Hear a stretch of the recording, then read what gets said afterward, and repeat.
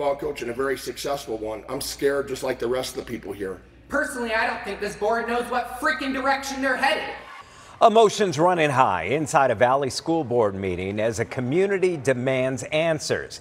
This has been escalating after the superintendent and school board in Apache Junction parted ways. All of this as we learn of illegal campaign contributions made to 2 board members, including the president. ABC 15's Ashley Holden was there inside that meeting tonight asking for answers to questions many people have. It's just causing chaos at the worst possible time.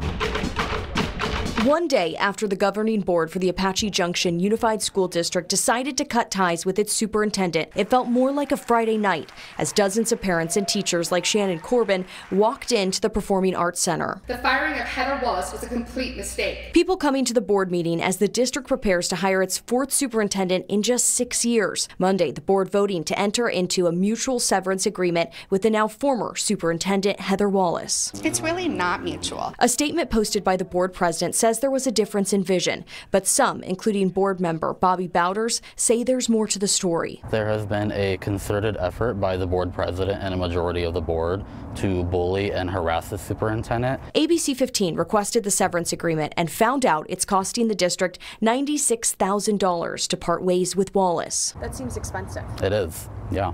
Do you think it's a waste of money? Absolutely, and this district is really desperate for cash right now. We can't be affording to pay 2 superintendents every 2 years. Dozens taking to the microphone for public comment. This board isn't looking for a quality leader.